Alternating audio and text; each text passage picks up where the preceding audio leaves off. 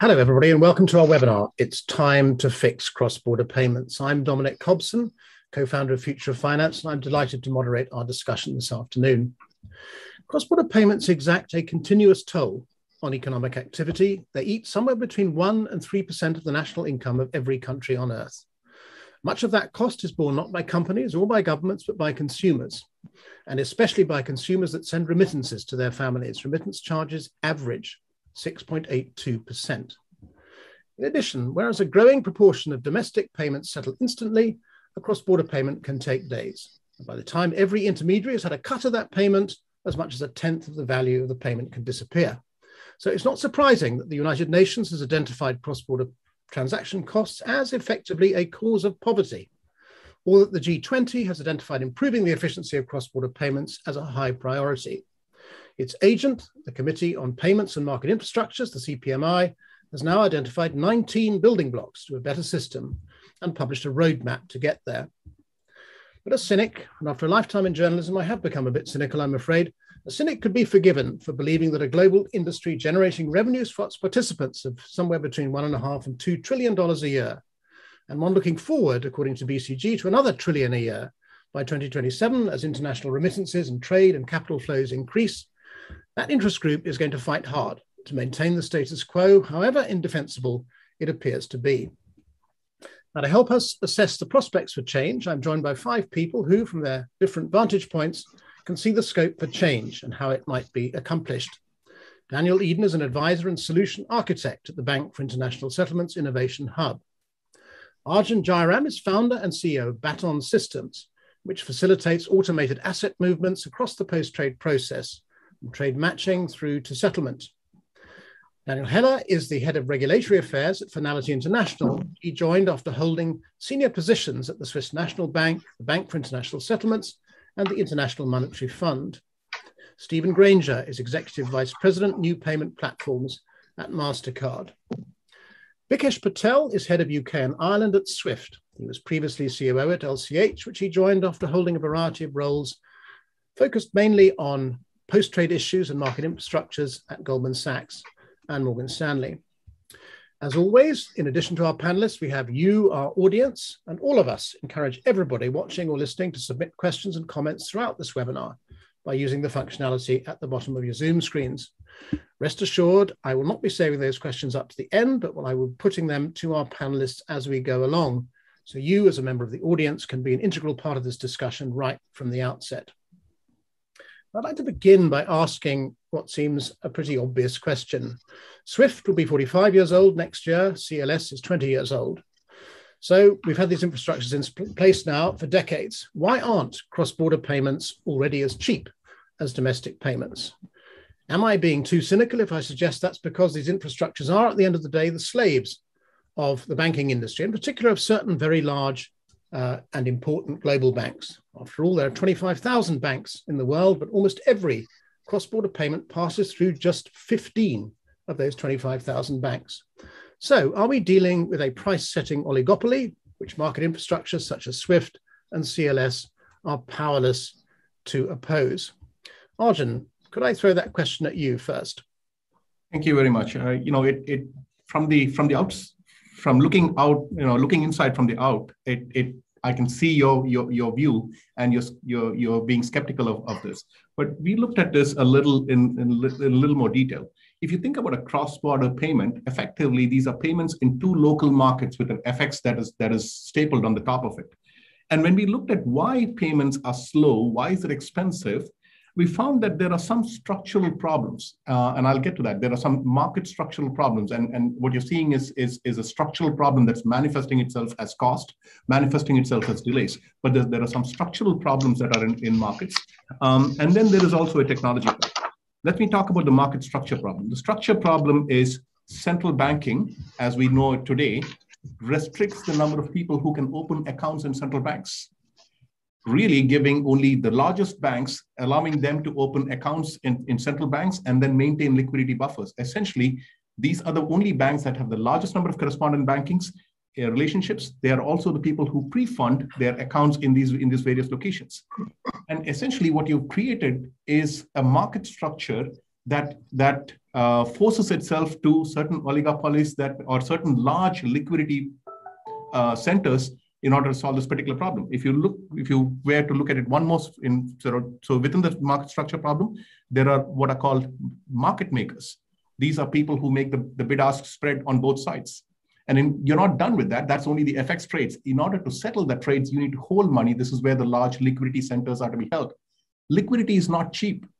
You have to hold, there's a cost of liquidity. So essentially, when you think about this, there is a cost of liquidity, there is a cost of operations, and then there's a cost of the entire settlements. This is slow, this is expensive. What we figured out is that you can get past this market structure problems. You can settle this on demand 24 hours a day. And what we have demonstrated here at Remittances is that you can do this in under 3 minutes across the globe. You can do this in under 3 minutes, irrespective of the currency, with settlement finality, and you can do this today. You don't have to wait for the perfect world to happen. You can do this today. That's my take on this. Thanks, Arjun.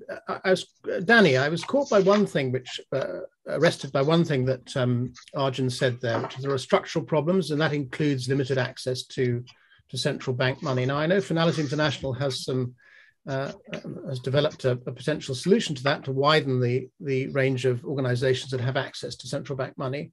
Could you address that question? Perhaps give us your thoughts as well on top of that as to what you think the real origin of this high cost, slow speed of cross-border payments actually is. Yeah, thank you.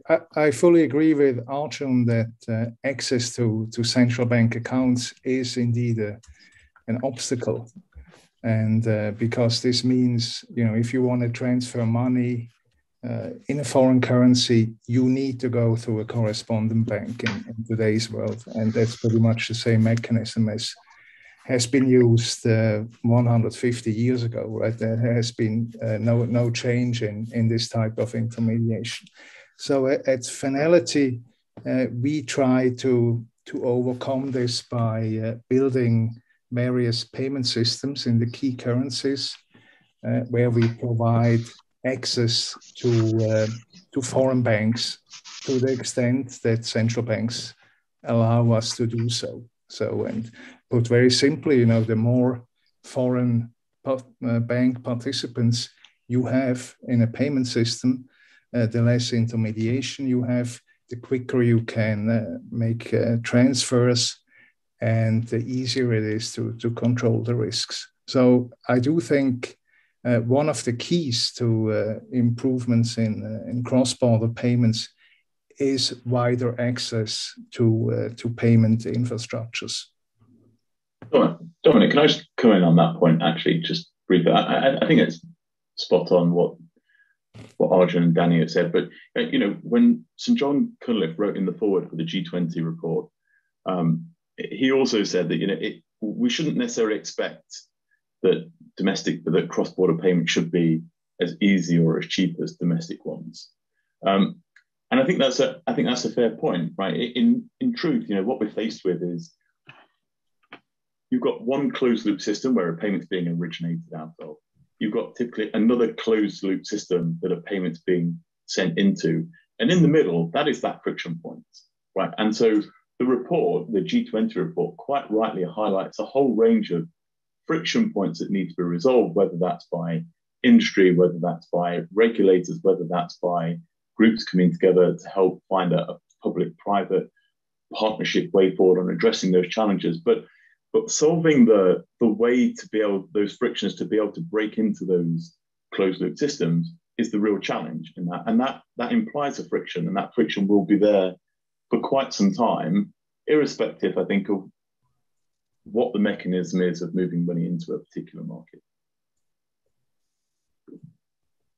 I'm happy to jump in if Dominic, if you'll allow me. I was about to ask you, because I'd like your opinions on some of the papers which the BIS has put out, which look forward to a world in which we have CBDCs, for example, and there are a variety of ways in which, if you like, the RTGS systems operated by the central banks might be hooked up to deal with some of those high levels of intermediation.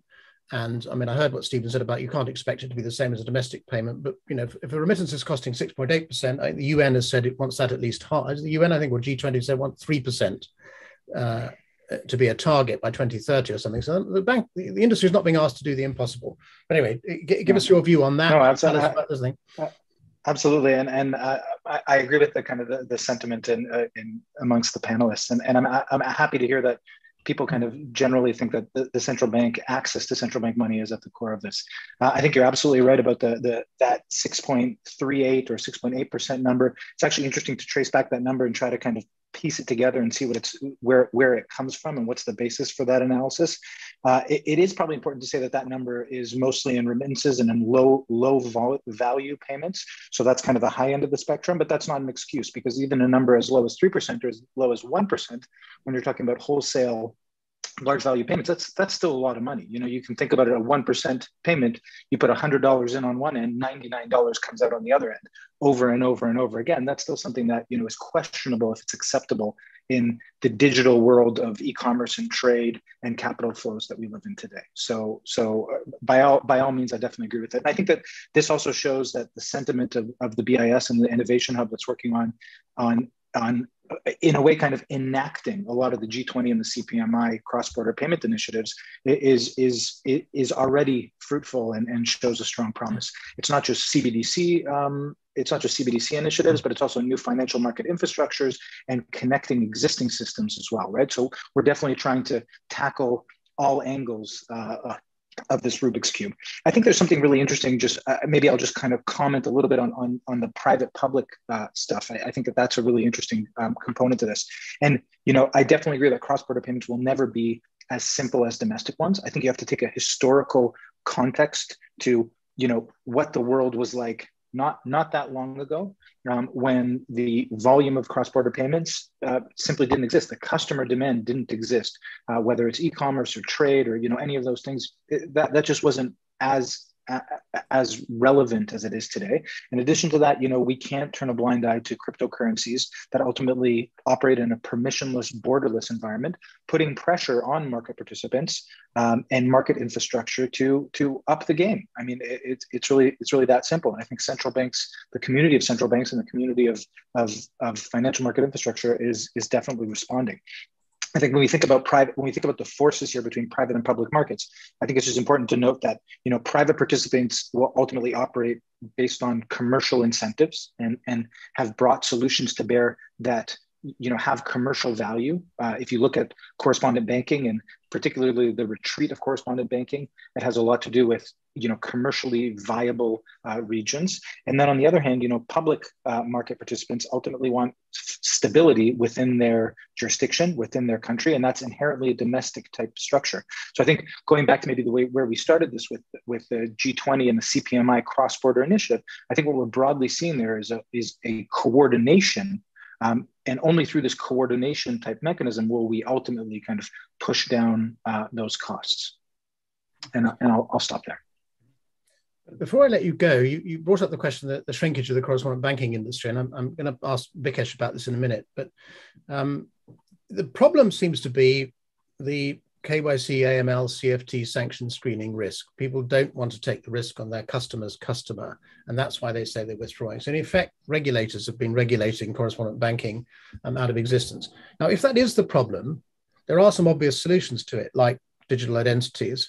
Why isn't greater priority being given by the regulators, by the BIS, if you like, to solving that problem in an attempt to rescue the correspondent banking industry from disappearing altogether? I don't know what greater attention would look like. I think that, you know, the problem with digital identity is very apparent to us all. I think it's a problem that is much more complicated than payments. I think payments look simple compared to problems with digital identity. I do think that digital identity, though manifests itself primarily in the retail markets. That's why working in wholesale markets is just simpler, just because of the nature of the AML and CFT and things of that nature. And there are regions like India in particular that's doing an exceptionally good job at implementing nationwide digital identities, and I think that kind of manifests itself also in the payment market.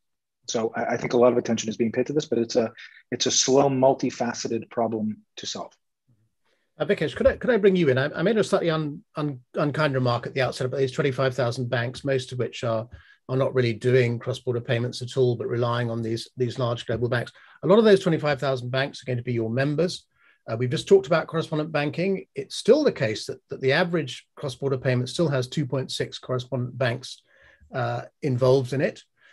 We've talked about central banks playing a bigger part in this, and perhaps played some part in creating the problem in the first place. But could central banks do the FX component as well?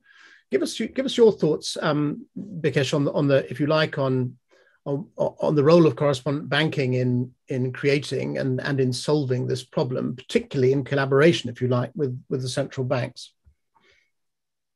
So yeah, no, thanks, Dominic. And actually, it would be remiss of me not to kind of talk about the opening comment. And really, I think looking at it from Swift's perspective, we have for over 40 years sought to bring common solutions to common challenges, and that continues to be the way we work.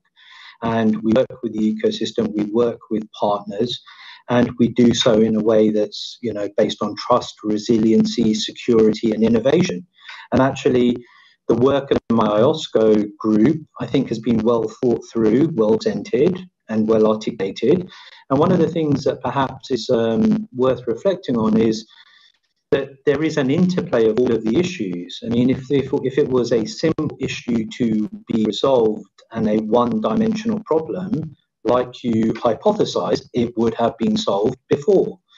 And actually, it can be quite easy to go into speed, transparency, and fees, all of which are important, but there's been meaningful progress based on the industry's investment in those areas. And we have stats show, well over 40% of payments, cross-border payments, are credited to the end beneficiary in 5 minutes.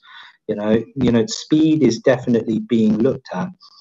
And actually, when you look at some of the frictions, and I like the way Stephen presented it, which is very much in line with our strategy about being instant and frictionless account to account anywhere in the world, we have to look at some other sources of frictions that maybe weren't commented on, things such as operating hours, where especially if you go against the sun, so if you go east, the receiving country is likely to be closed and therefore payments are going to be held up.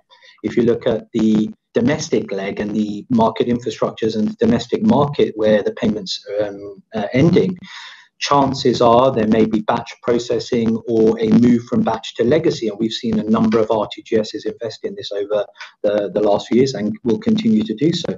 And also local currency controls. And I'm not going to make any comments on the validity of those controls, but those controls do add friction.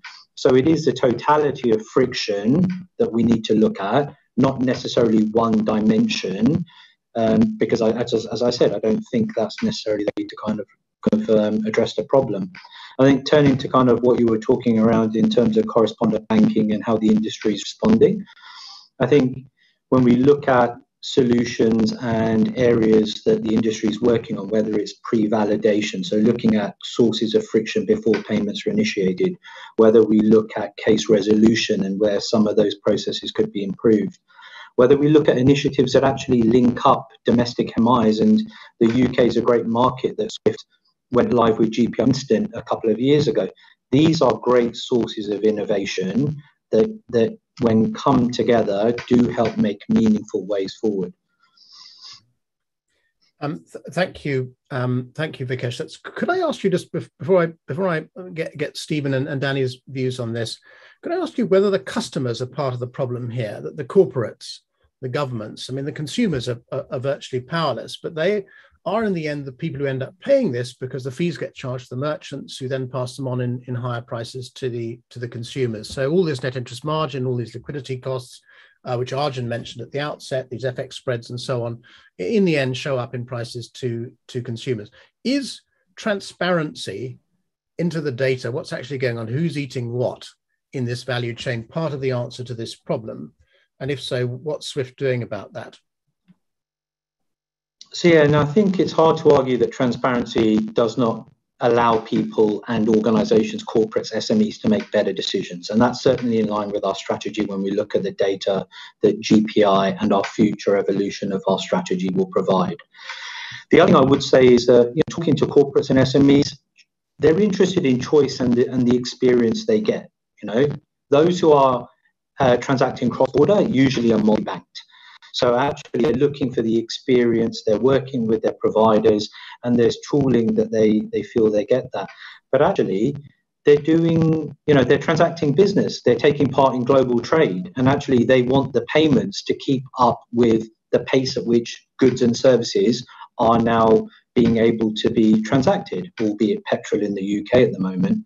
But that being said, if people have a choice of an RTGS and an instant scheme and the choice to be able to use both, as we're beginning to see in the UK, that's a great corporate experience where they no longer have to be driven by cut-off times and things of that order.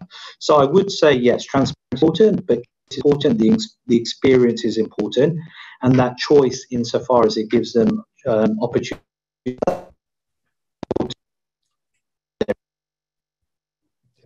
Thanks, Vikesh. We're losing you there a bit, so do have a look at your microphone. Can I make one statement about that? Yes, Arjun, go ahead. Yeah. So you asked about transparency, and you also asked about central banking trying to get in the middle of making an FX trade. If you look at it from first principles, the central bank, an FX trade involves two things. One, it involves actually making a bid-ask spread. That is actually making a bid-ask spread, which is basically taking risk in that. And the second part of it is actually there is a settlement risk. So you have to provide credit, and there's a risk element in that, and then there's a liquidity element in that. Central banks are not in the business of taking risk and not issuing credit. So they cannot be, by definition, they cannot be market makers in that. So you have to allow people who have access to central banking be the market makers in that. Again, coming back to my first point, you have a structural problem, and the structural problem is you do not give enough people access to central banking, and therefore you've created this oligopoly where only certain market makers are limited. And the moment you have market makers that have the structural problem, then there is no incentive for them to be transparent in that. Because if I'm a market maker, I would try to maximize my bid-ask spread on that, because there's no need for me to be transparent. You also brought about the question about 26,000 people. Yes, there are 26,000 members who need access to this infrastructure. Imagine if you provided them all access to that infrastructure. Transparency will increase, your bid-ask spreads are going to be so tight, and so you're going to naturally bring down the prices. That's my view on this. You want efficiencies, you need to remove these structural problems. But the way we have looked at this particular one is that you are able to solve this problem today. You don't have to wait for the perfect world 5 years from now, but you can solve this problem today. And with a little bit of changes, you'll be able to solve the problem. That's my view on this. Mm-hmm. Just summarize for us what that solution is today. Yes. So we get it very clear in our minds. The solution for that is, solve this problem of market structure. And the structure is to basically say, can I provide a way for these 26,000 to 30,000 members, including corporates, access to settling a trade at a venue? So I can do a bilateral settlements at a venue with settlement finality, with complete transparency, and I have liquidity just on demand.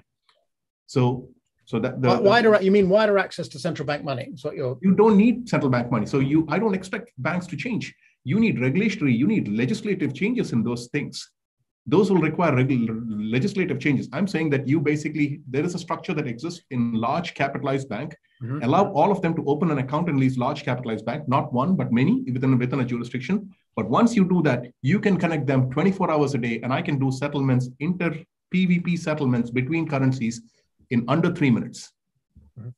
Well, let me add to this, if I may. Yes. I think it's useful to disentangle a cross-border payment, right? There's one component that is cross-currency component, and the other one is just a non-cross-currency component, just a normal payment, right? I think the biggest frictions today we have in the cross-currency settlement, right? As Arjun said, we have to trade currencies. Some currencies may be illiquid. So this leads to a bid-ask spread. Then we have an issue of how we settle them. Can we do payment versus payment? I think there we have very limited options. As you mentioned, Dominic, we have CLS, but there's not much else out there. So we need improvements there, right? How we trade FX and how we settle on a PVP basis.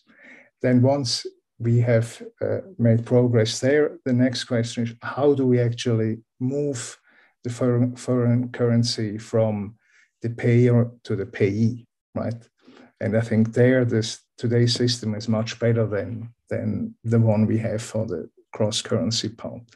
So I think we really have to look at this from all angles, right? And there's no single measure that fixes all of this. Mm-hmm.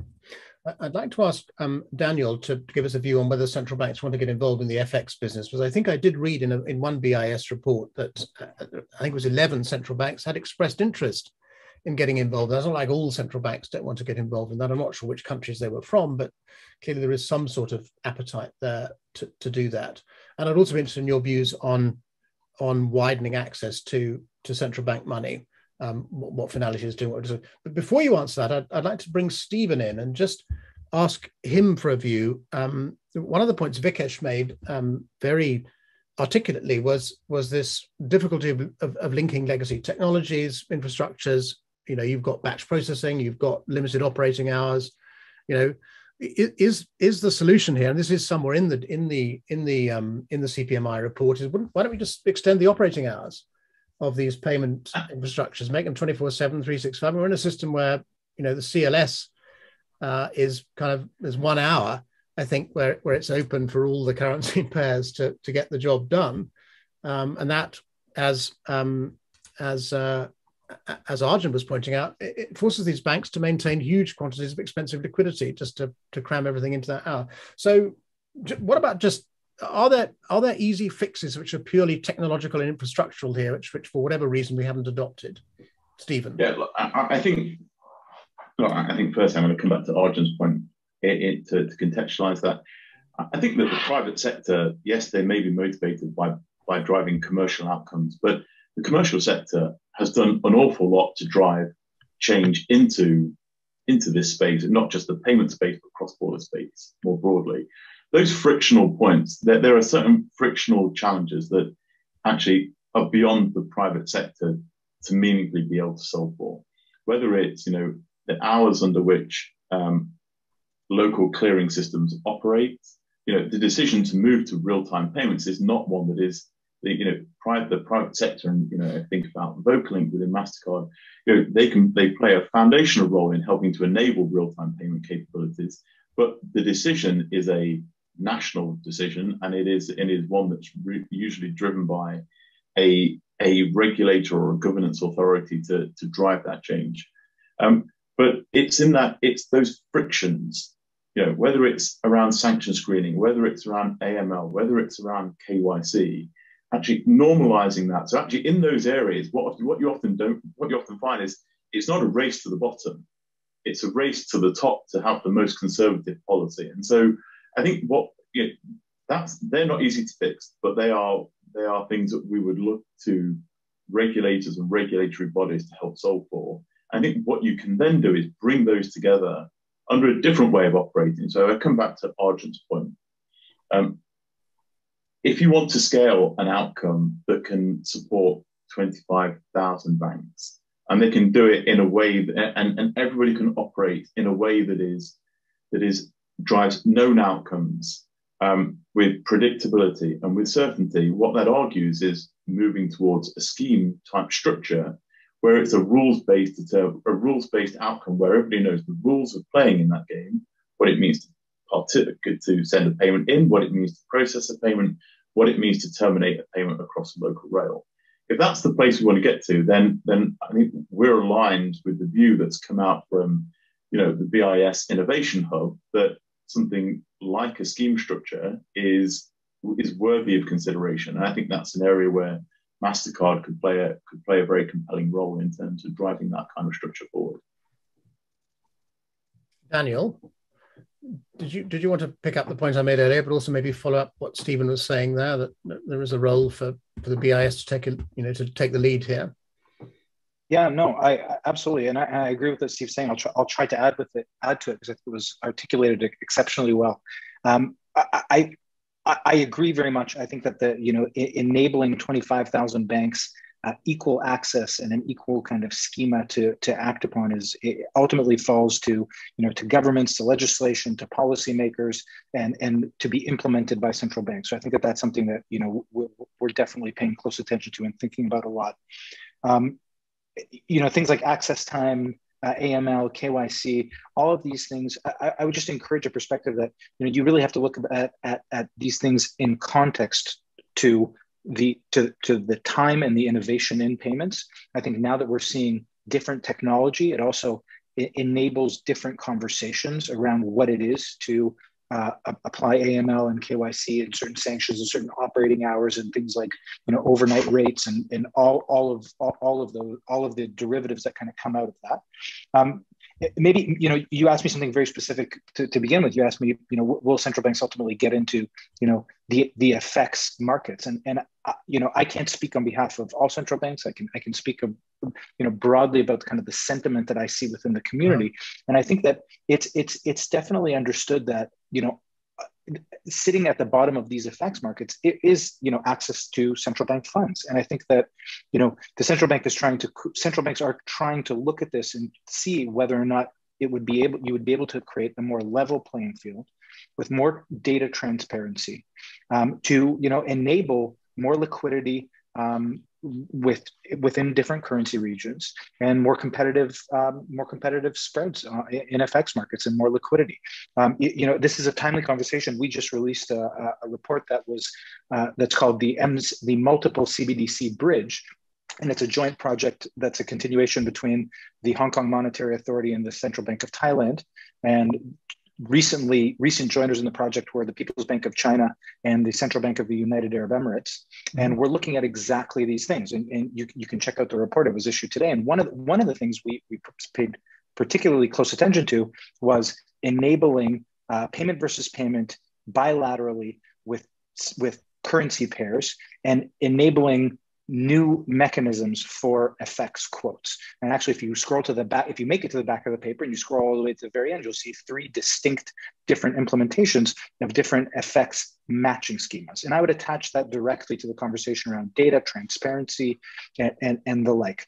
The other part of the conversation, and I heard mentioned many times, is settlement. And it's ultimately also about access to settlement. And I would just want to maybe suggest that when we think about central bank digital currencies, one kind of interesting tangent of that is to realize that takes the settlement from being something that is, to a large degree kind of centralized, and maybe puts the settlement in a peer-to-peer type fashion. And you have to kind of wonder what access to settlement will look like in a world of potentially bearer central bank liabilities between these type of institutions. So I think that the needle is definitely moving on all those things. So I'm glad to hear our work is in the right direction. Okay, Danny, I'm glad you brought up that question of the linkages between these CBDC based payment market infrastructures, if you like, and I'd like to come back to that because I want to talk about the solutions to this problem which are now in the offing, and that's definitely one of them. Just before I do, I'd like to ask Vikesh, you heard Stephen bring up the question of the commercial sector is making progress here, but there's limits to what it can actually do. Now, there's been no shortage of fintechs operating in the payment space, and to be honest, I've become a bit cynical about them. I'm cynical about many things, as you can probably recognize, but it seems to me a lot of these fintechs actually haven't really changed anything fundamental. They basically creamed off a lot of revenue from the banks, which didn't respond in a very competitive fashion to what they were doing, but they left all the risk with the banks. They're still operating on the same old payment rails, which everybody's been using, whether they're supplied by credit card companies, RTGS systems, or ACHs, whatever they are. They seem to have changed nothing, but have made a small number of people very wealthy.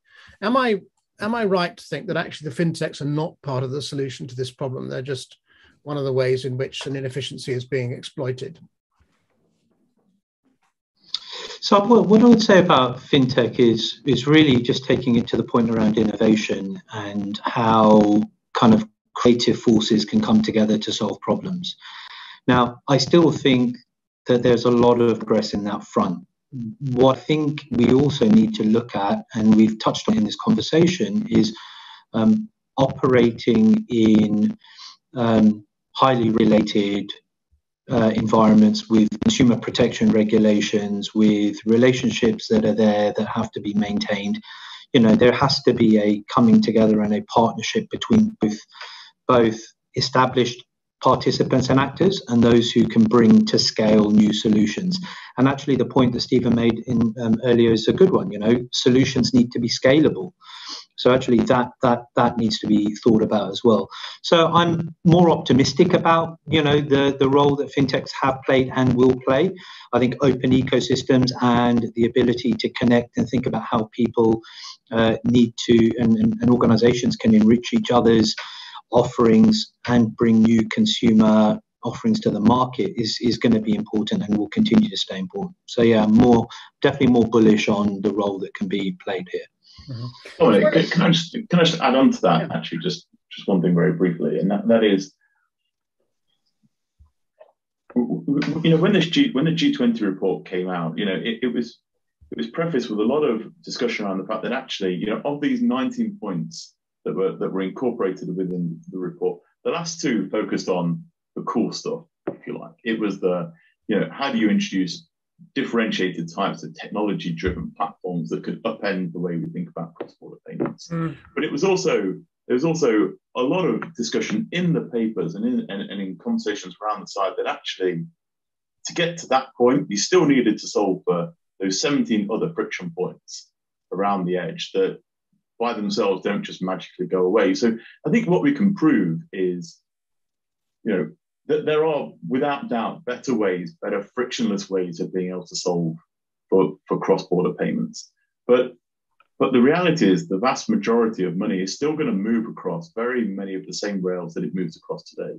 It's still going to move across correspondent banking-like channels. It's still going to move through remittance providers. So how do you then solve some of the real challenge? And I do think that you're going to come on to solutions. A big part of this, we focused a lot about the wholesale story, but really there is you know, when we go back to that remittance story, there is a financial literacy challenge. There is a perception around the need to hold cash, you know, a non-digitized domestic operating markets. If we could find ways to move, you know, panacea all domestic markets to real-time platforms, then and you look at what's happened in places like Thailand, where when they've introduced real-time payments, the amount of enablement that has driven within the country to change and upend the way that people hold money, receive money, and pay money away is astounding. So if you can drive change, that's why I come back to these closed loop systems. If you can make these closed loop systems better, more effective, it doesn't need to be about accessing RTGS per se, but it is about the fundamentals that hang around enabling a real-time payment infrastructure. You could fundamentally change the way that people hold money, disperse money, think about money, remit money as a beneficiary and as a sender. And I think that is, that for me feels like a very core component of how we think about the future. Otherwise, we're operating in this middle layer somewhere. We're trying to intermediate between the frictions because they may be too difficult to solve for. And that doesn't feel like a really compelling place to end up. Okay, you're basically saying instant real-time payment kind of drives the whole new ways of thinking. I mean, I was a bit depressed when I read the G20 report, those 17 items you referred to. There's a lot of stuff in there about common vision and common roles and guidelines and data frameworks and data sharing, common technical approach and so on, all of which sounds like it involves an awful lot of people around an awful lot of tables getting nowhere for a very long period of time. And it's just those two concrete measures are the only thing which will actually lead to change. But we're into our last sort of 20 minutes or so, and we're starting to get some comments from the audience, which I think are interesting. If Janie Mitkoff says, wow, all the speakers are shockingly out of date. Has anyone looked at DeFi protocols? Somebody else says, Makoto, can't read the name for some reason. They're not considering private or supranational currencies. So let's jump straight into that.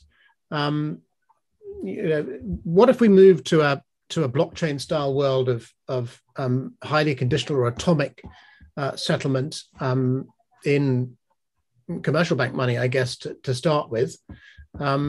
Is that a viable solution? What have we got to learn from the world of DeFi? Now, Arjun, you're, if you like, a fintech in this area. What's your reaction to these comments we're getting that we're all shockingly out of date?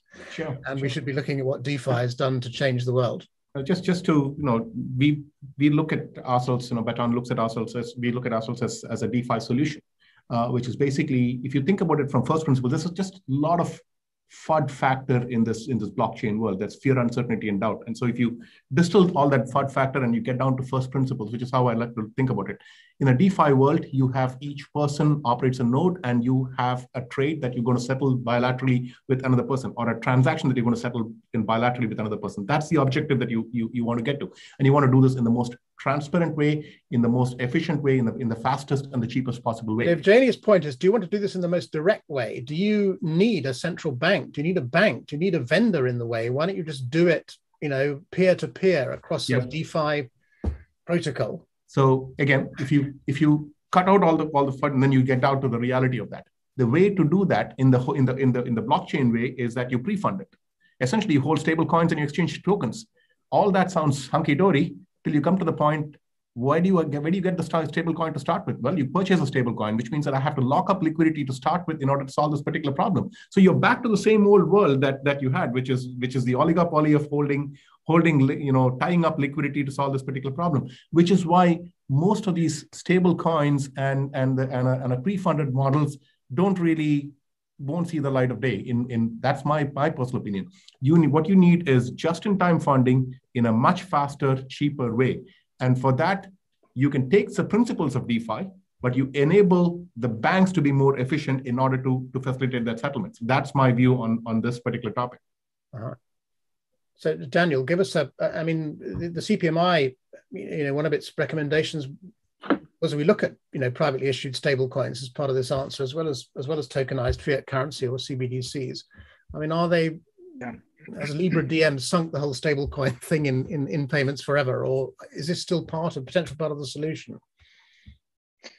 I think it potentially still is part of the solution. I think a big part of my job is looking at crypto and DeFi protocols and trying to understand them well enough to bring them into the institutional and central banking community. So maybe I'll start this off by saying, all of the moving fast and breaking things is happening in the DeFi community, and it's arguable that a lot of that DeFi has done more to put pressure on banks and on central banks and on fintechs to act now quickly, and has put pressure on that maybe didn't exist for a long time, and that in itself is a very kind of commendable thing to do. With that said, though, I think that the environment where you can operate fast and break things and iterate endlessly with basically no consequences to almost anything is just not how institutions operate. It's not how National Central Bank operates, and it's not really how anybody in this room does business. And I think for the DeFi supporters out there that think that it's as easy as, sending value is as easy as sending a text message, in theory, they're right when they talk about, sending a couple $100 with a certain amount of volatility in the price and completely no guarantees around settlement. But back to what Arjun said, I mean, at the end of the day, the question is, what is the liability that you're moving? What is the value that you're moving? And not how it behaves on the best days, but how it behaves on the worst days. And I think that at the end of the day, an institutional perspective is one that, you really have to brace for the worst. And it's at those critical moments, central banks are often seen as institutions that move slowly, and that's for good reason. It's because it has to work at the worst of times. And that's something that I think the DeFi community has an underappreciation for. But like I said, there's a lot of good protocols there, and I think that the entire community has a lot to learn from some of the experiments that are going on in the DeFi world. And I would add to this, if I may, I think DeFi really has potential in the way that we don't need banks to transfer value, right? But I think the test will really be how DeFi can operate in a fully regulated environment. And essentially, It's not just KYC, right? It's payment systems law, and I see it every day. I mean, it's a lot of work, right? A lot of the friction comes from regulatory requirements, and that's good like this, right? It's a big difference between just having something that works from a technological point of view to really having something in a live environment that is compliant with global financial law, right? That's really a big difference. But I think the DeFi people would simply say that the law is out of date. We've got, Janie saying here, DeFi protocols don't want to put pressure on banks. They want to remove banks completely out of the picture. Now, I have a specific question for you, Danny, which is about that. In the DeFi world, everyone's always fully funded. Nobody's trading anything on credit. Nobody's borrowing money. Everybody's liquid at the right time. Now, that's not the way the system has worked, as Arjun pointed out right at the start of this discussion. Liquidity costs are enormous to these banks because they don't always have the moolah to settle the transactions for which they are liable. But we're also being told here by Makoto Takemaya that actually the DeFi model can allow people to join in and provide liquidity through this automated market making. They kind of crowdsource liquidity when you need it. And in DeFi, we are seeing, credit models. People are lending their cryptocurrencies to people who are short of that cryptocurrency, and those pairs are being traded against stable coins. So there is something in there which we as people involved in the international banking industry, international payments industry, should be at least looking at and seeing, is there something in that experiment, irrespective of what the law says and how we've done things in the past? Is this something we should be learning from? Look, I mean, I have had arguments with regulators in the sense that I said, you really have to take a functional approach. If you use DeFi to lend, then use the rules that are applied everywhere to lending, right? Don't get sidetracked by the technology or anything, right? It has to be a level playing field across all activities in terms of the regulation. And if DeFi is better, then it should win. It's very simple, but the same rules have to apply. Yeah. Well, if Janie thinks the regulatory model is set up to protect the bank's criminal monopolies, so I think we know where he's coming from. It's not so bad. I mean, you want to protect investors. You want to protect consumers. You don't want money laundering. I mean, these are good values. That regulation can achieve. Well, Phil Mocken, who comes from a fintech background as well, says liquidity has to be centralized to be effectively provisioned, and DeFi is the antithesis of this. So that argument will go on. I think we'll be talking about this for many years to come, or many months to come, at least at Future of Finance. But before I know Martin's dying to join in, Daniel. But before you do, could you? I just want to make one. I just want to ask Danny, I very want to hear from you, Daniel, but I just want to ask Danny one question very quickly. Could you just explain to us very quickly what the finality solution, these central bank omnibus accounts is? Can you explain very briefly and very clearly to our audience what the solution is? Okay, let me try. So coming back to regulation, if you are in the wholesale space, meaning payments between banks, right, large values, hundreds of millions, then what is important is that regulation requires you to have a safe settlement asset.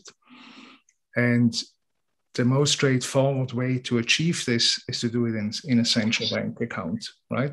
But since we are a private sector system, we need something that is very close to a central bank account.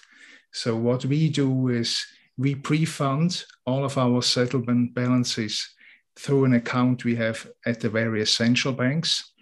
And then we use these balances in our ledger to make payments.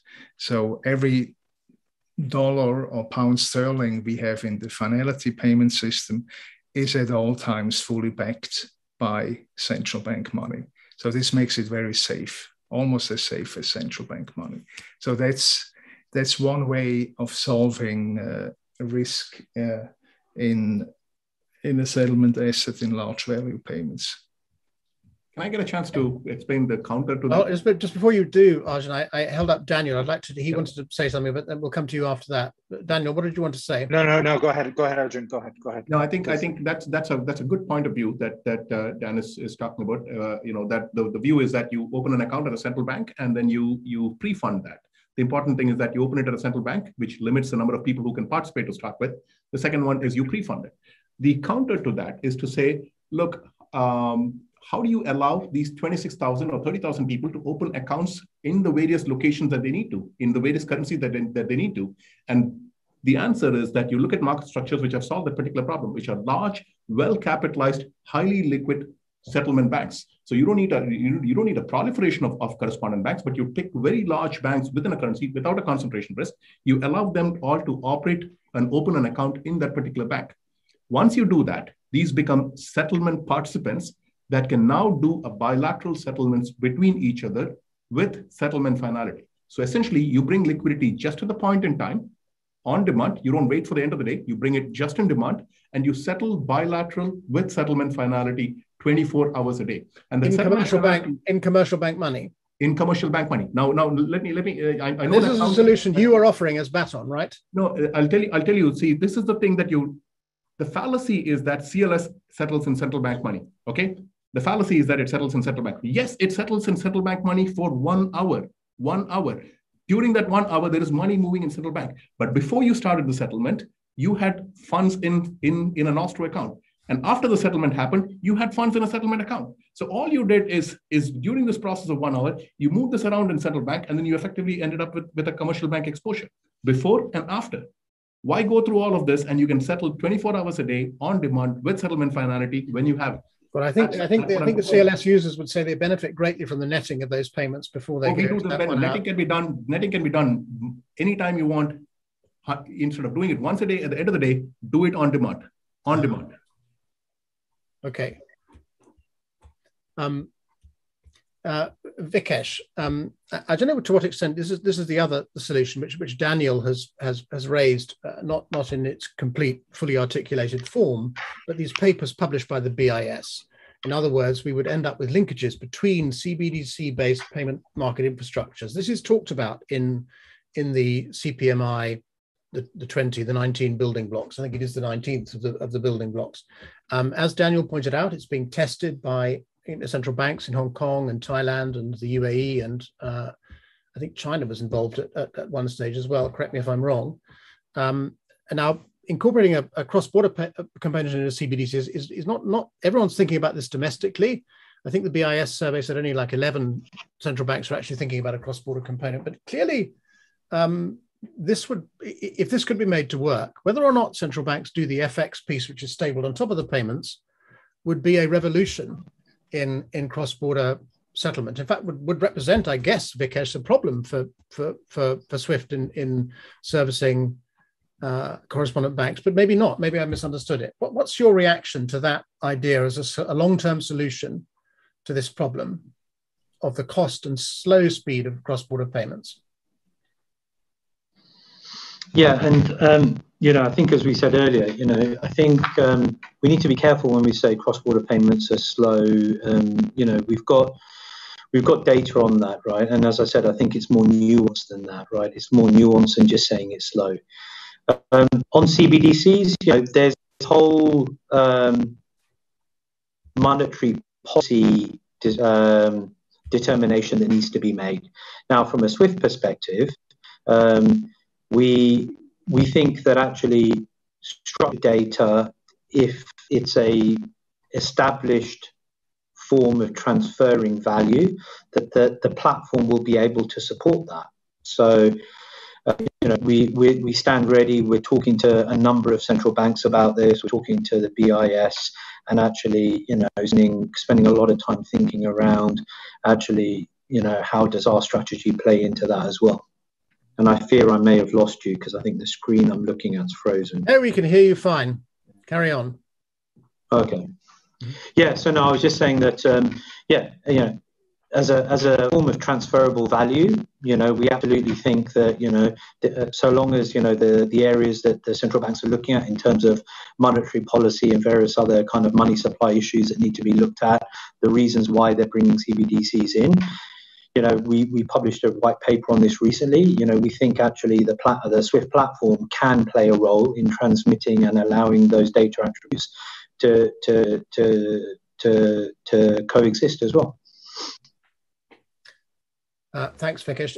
Daniel, talk us through, we're down to heading for our last 5 minutes here, but talk us through this CBDC-based payments link-ups, which you touched on earlier, because I think it could be the change which alters the way in which cross-border payments are made, irrespective, as I say, of whether central banks get involved in the FX component.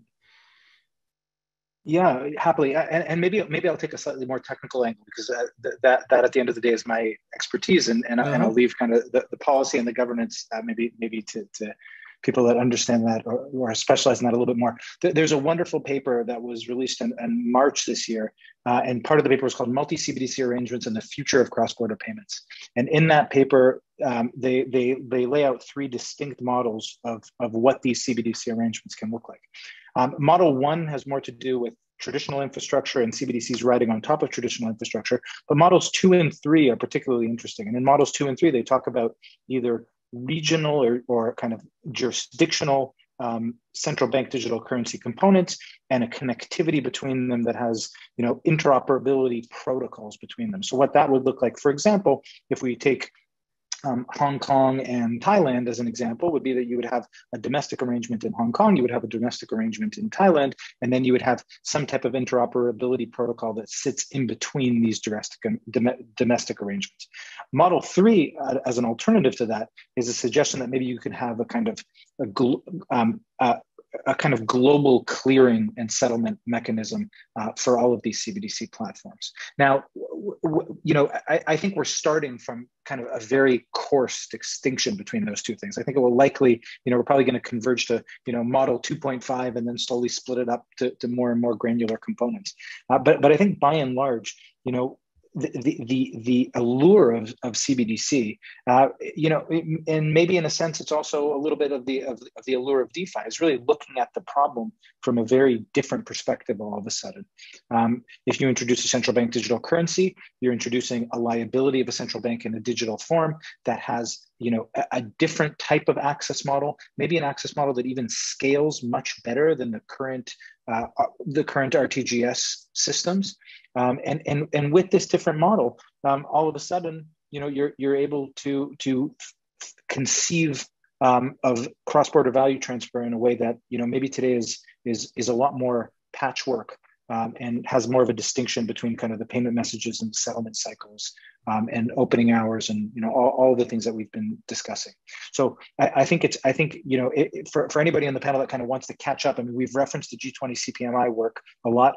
I think this paper on multi-CBDC arrangements and cross-border payments is a riveting one, at least for me. And if you read that, I think you can see a lot of where the innovation hub's work is happening. And I should also say that it's not just happening in Hong Kong, it's happening regionally. And the vision really is that all of these regions will link up. So there's a project that's happening in Hong Kong that we've mentioned a lot. There's a project happening in Singapore, between Singapore, Malaysia, Australia, and South Africa.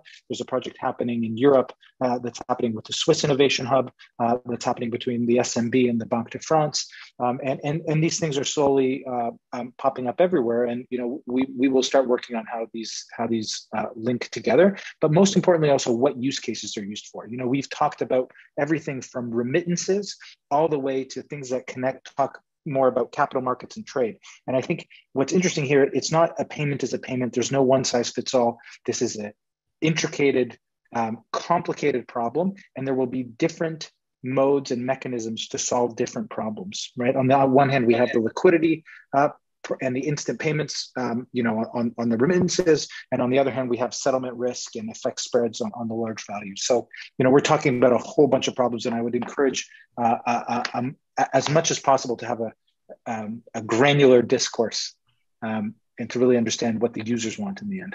Well, the link to that paper has been shared. We're running out of time now, but I'd just like to put one very blunt question to you, Daniel. If the CBDC, multi-CBDC model takes off, are SWIFT and CLS relevant if that model is in place? Do they remain relevant? I think I'm the wrong person to be asking.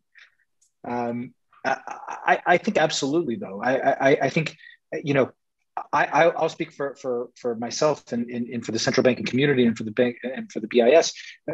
Everybody's forced to some degree to kind of reinvent their products and their services and their offerings in the market. I mean, we like to think of the playing field as static, and it's a zero-sum game between, CLS and SWIFT and central banking or DeFi or crypto or Bitcoin. And the reality is that the goalposts are moving, the game is changing, and I think we're all forced to react to the market. And from SWIFT to CLS to commercial banks to fintechs, everybody is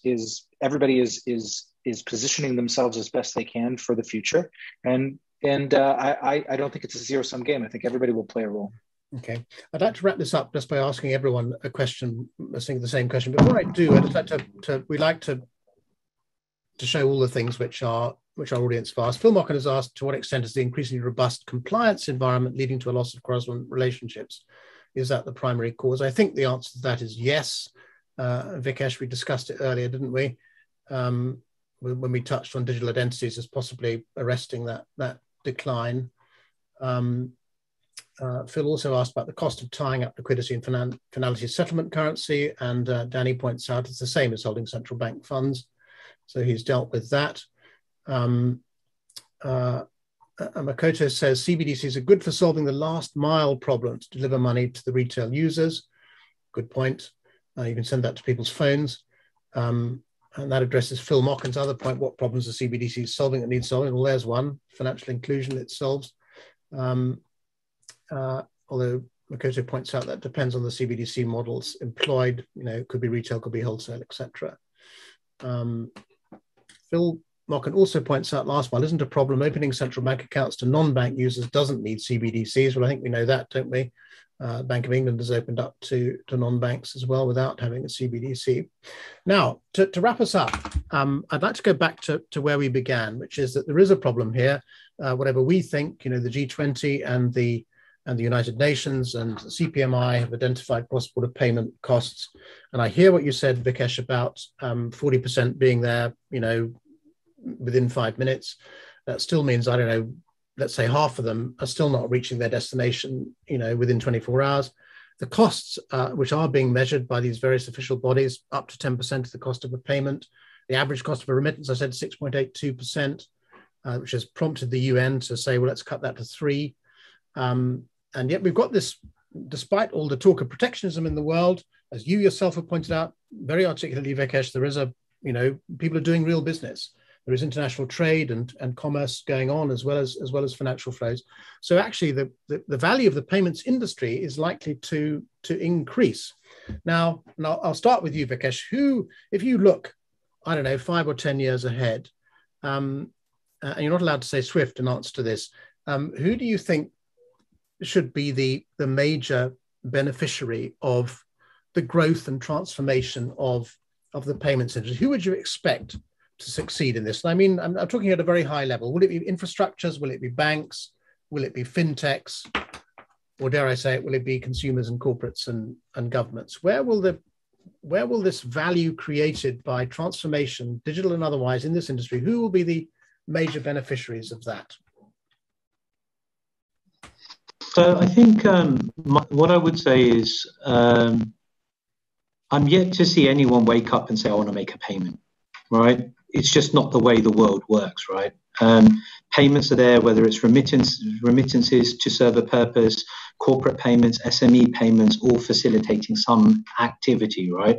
I don't wake up and go, hey, I just want to send £1 just for the sake of sending £1, right? So ultimately, the user experience for corporates, for SMEs, for those participating in the ecosystem, I think has got to be driving what then evolves, right? And, removing those frictions, I think, is a key part. And I know you said, I shouldn't answer like this. I think we have a role to play in that, and a long-term role to play in that.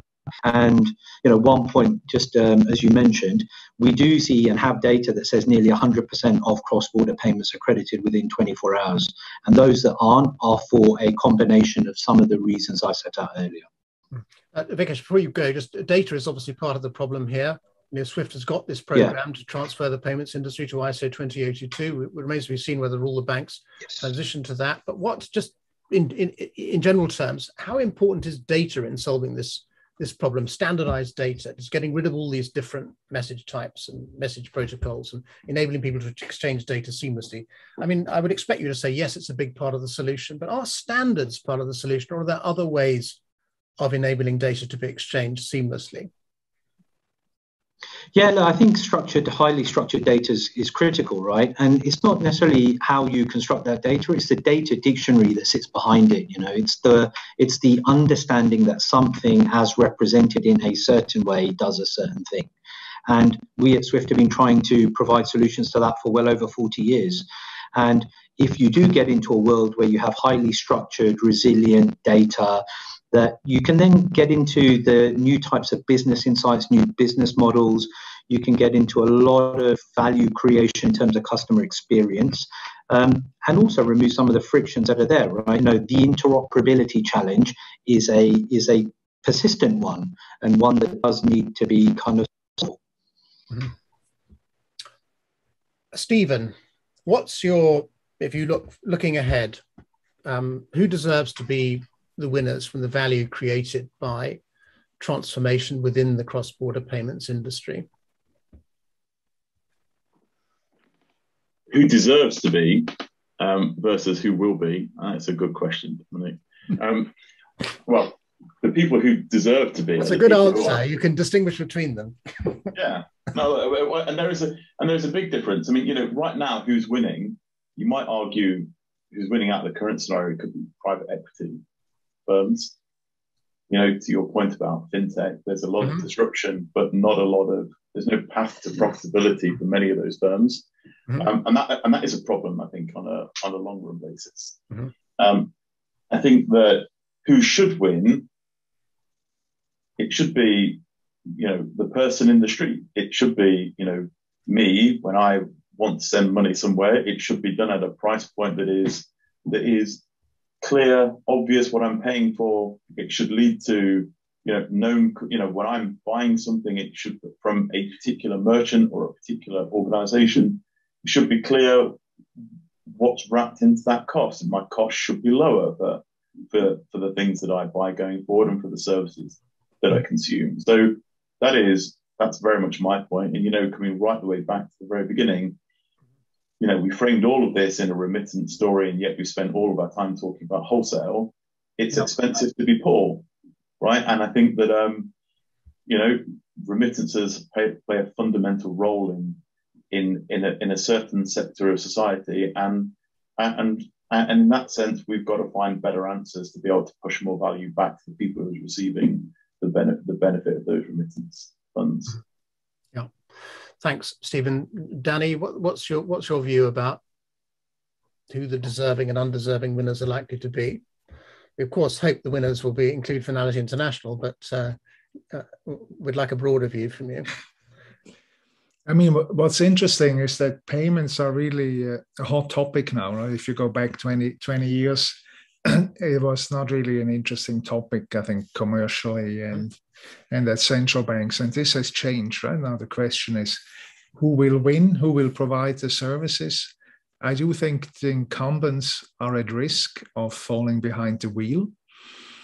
There are big tech companies out there that provide new solutions. There's Finality. There are the central banks that now get into fields where they have not been before. So I think it will be interesting, and I don't know who will win, right? But I think the incumbents are really at risk. By which you mean banks? Banks, it can maybe Swift, who knows? So it could be infrastructure, could be infrastructures as well. Okay. Infrastructures as well. Yeah. Yes. Okay. So we're in an interesting era. Arjun, my view you're helping to create this future. What's your view? Sure. I mean, my view is that, look, if you believe that the world is going to a completely decentralized world where your economies are opening up, economies are growing, trade is growing on an international level, then you need payments. You need what's going to power all of this is payments. So if you believe that that's the world that it is, then you need payments to be available in order for that to happen. I almost think it in another way. If you enable payments, your trade will grow. Look at the world pre-CLS and before CLS. Look, we may hate CLS, but give them credit for what they did. After CLS and before CLS, the volume of FX went 10x, 10x. You know, if you enable a better infrastructure for doing payments, trade will grow. So I believe that when trade grows, everybody in the ecosystem will benefit. The banks will benefit, the infrastructure providers will benefit, the fintechs will benefit, and eventually the users will benefit as well. But my take on this is you cannot solve the problem. I know it sounds really, really good. It feels good for everybody to solve the problem for the little guy, to stand up for the little guy. But I fundamentally believe that you cannot solve the problem for the little guy who wants to pay from his phone until you solve these market structure problems. So who's going to get taken out? I believe centralized structures are going to go away. Centralized structures like exchanges, which you need to rely on, siloed things like the CLSs, which everybody pay me and I will pay out. Those kind of systems are going to go away. It's going to be decentralized, peer-to-peer settlements, faster, transparent, on demand. That's the world that I'm looking for. So everybody's going to win in that one. And when they win, trade is going to go up, everything is going to go up. That's my take. Okay. Thank you, Arjun. It's a very interesting take. Daniel, a last word from you. You've heard Arjun say there that this payments isn't just an effect of growing international prosperity. It might actually be a cause of it. And therefore, it is rightly the concern of the central banks of the world, the regulators of the world, the governments of the world to fix this thing. Is it going to be fixed in the next 5 years? I think it's continuously being fixed, and I think there's more pressure now than ever to increase the pace at which it's being fixed. So let's not pretend like we're starting from nothing. We are on the trajectory, and maybe now it's intensifying a little bit more. To Danny's comments, payments didn't used to be cool and popular, and I think this is a sold out panel, and here we are kind of debating vigorously the topic. Maybe just a couple of comments as we close up. You mentioned data. I think one thing that we didn't talk about here at all that I think everybody should pay closer attention to is big techs and big techs getting into the payment game. We talk about fintechs as if it's some small startup-y thing, a couple people in a garage. Big techs are getting into payments in a big way. And I think that's something that we should all be cognizant about. You mentioned DM or Libra, and that's kind of the first serious attempt that, woke everybody up. When we talk about data as well, I think it wouldn't be far-fetched to say that payment data is potentially some of our most coveted and important data.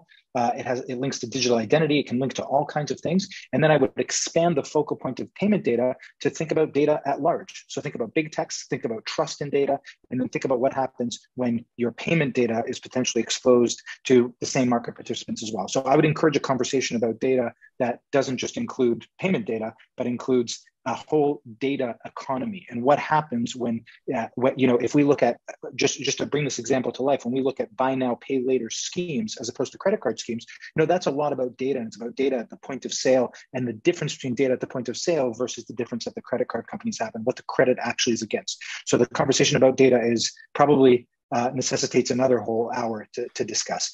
You asked who will win, and I think that's a really interesting way of framing it. I think the pie for payments will get smaller. There's no doubt. That 6-point-something% will need to go down. Everybody knows that has to happen. But the digital economy at large will be bigger. There will be more value-added services. There will be services that we are only starting to understand now. And I think your real question shouldn't be about who will get that pie. It should be about who will start adding those value-added services when digital payments can flow more freely, can have less friction, and can enable the digital economy that we live in today. Thank you, Daniel. Thank you particularly for that editorial lead on our next iteration of exploring payments. I think we must stop now, but before I do, I'd just like to explain to one of our panelists, Eugenia, that she's asking about an article to find out about CBDCs and problems they solve. I can refer you to the BIS website. There's lots of research on CBDCs, but I also make use myself of the Kiffmeister blog. And both of those things are very useful for CBDCs. But with that, I think we must draw a line under our discussion today. I'd like to thank our panelists, Daniel Eden from the BIS Innovation Lab, Arjun Jairam from Baton Systems, Daniel Heller from Finality International, Stephen Granger from MasterCard, and Vikesh Patel from Swift. Thank you all very much. And thank you to our audience too for your comments and your questions.